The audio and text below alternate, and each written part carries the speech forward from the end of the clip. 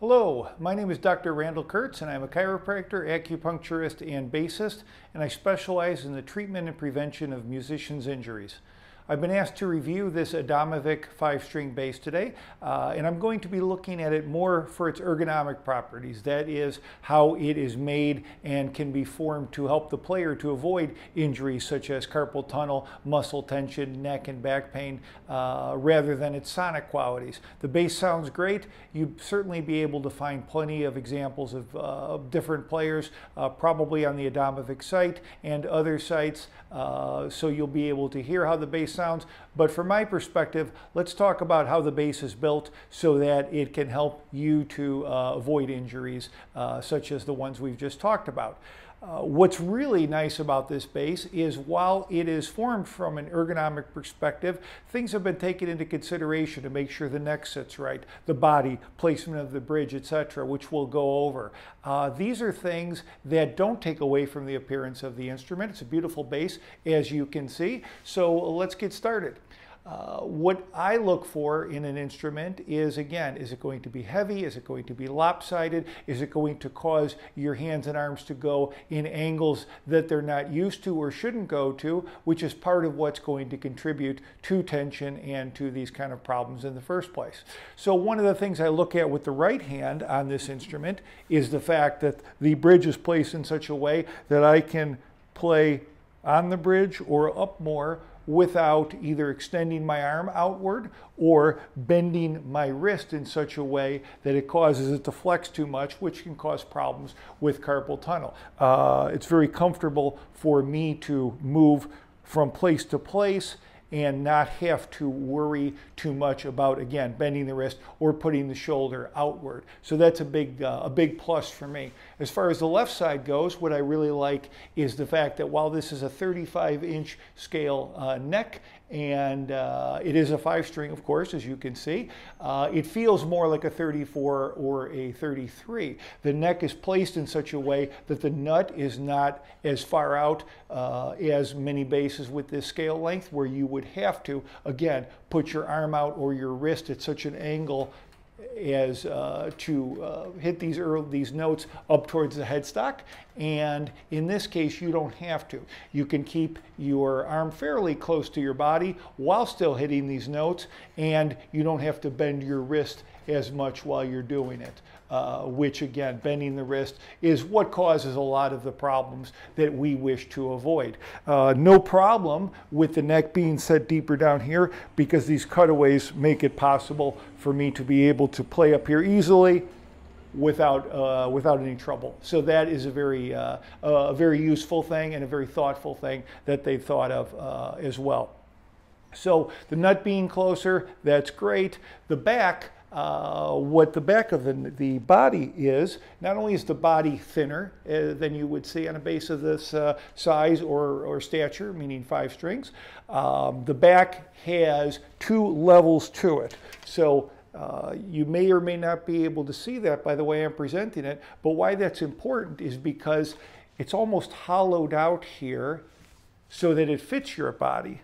And then it bulks up a little bit back here where it's not going to be on the body, and so therefore you still have the mass that you need for the good sound and for the good balance of the instrument. So that's a feature that I quite like. This molds to the player, and the other part of the body here, again, has more mass where it needs to be. Again, a very thoughtful thing, which doesn't take away from the playability of the instrument or the look of the instrument. The bass is lighter. It's about 8.1 pounds for a 5-string, very, very light in that regard. It has side markers, which I find not only to be attractive, but also make the player not have to lean over like this if they're intently looking at the fretboard, craning their neck forward, and also the rest of their body, their wrists, etc., following suit. You're able to look down, see these fret markers very easily, and find them and go to where you need to go without any trouble, and again, without having to crane your neck forward. Very useful. The strap buttons are placed in such a way as it helps to balance out the bass evenly. So where I set the bass is where it's going to stay. It's not neck heavy. If I want the bass to be here, I can let go and it's not going to dive forward. If I put it up here, I can place it there. It's also not going to dive forward. I can accommodate the bass like this. If I'm going to put it forward more like that, again, it's not going to go in any specific direction. It's going to stay essentially where I put it because of the thoughtful placement of these strap, not locks, but the strap buttons rather. Again, the bottom cutout, very nice. So I'm able to play here where I need to.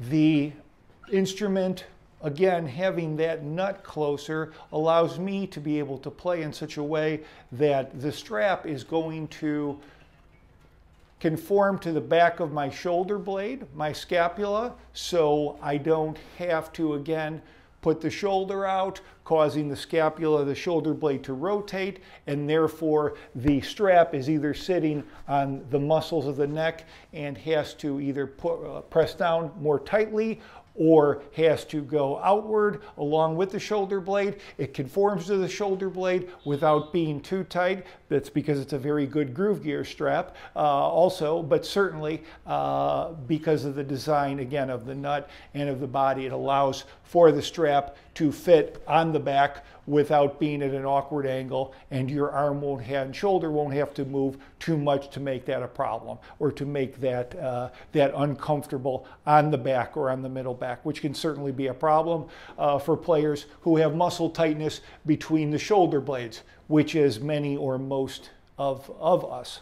So again, bass stays in balance, sounds great, doesn't look like a bass that's designed to have these special considerations in mind, but it does. All Adamovic's basses are like this that I've seen. This is the Soul model, which I believe is a newer model.